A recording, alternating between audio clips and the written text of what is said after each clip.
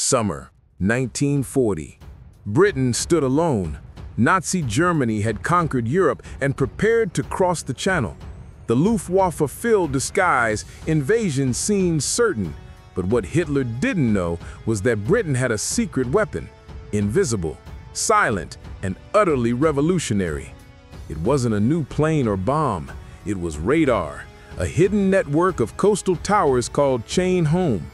From Dover to Scotland, their signals could detect enemy aircraft long before they reached the coast. When the Battle of Britain began, those radar screens glowed with life.